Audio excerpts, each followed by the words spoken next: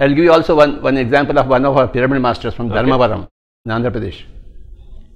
That lady is from a family where ladies are not allowed in the road. Nobody can see their ladies in Dharmavaram.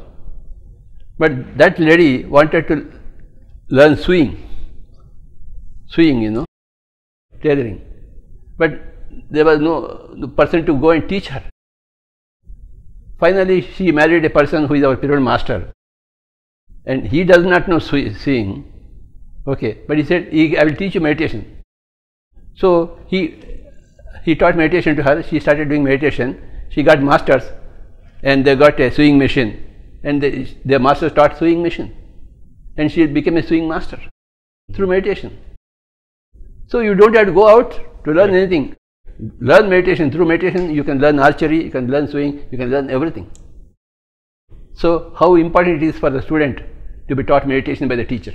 You are filling the child's brain with some non-facts. Yeah.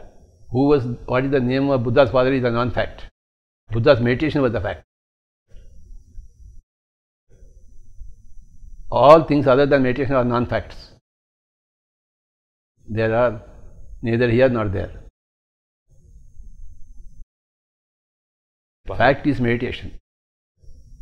Buddha did meditation, that was the fact. What was the name of Buddha's father, mother, who cares? How does it matter? Where was he born, in Lumbini or some other Bambini?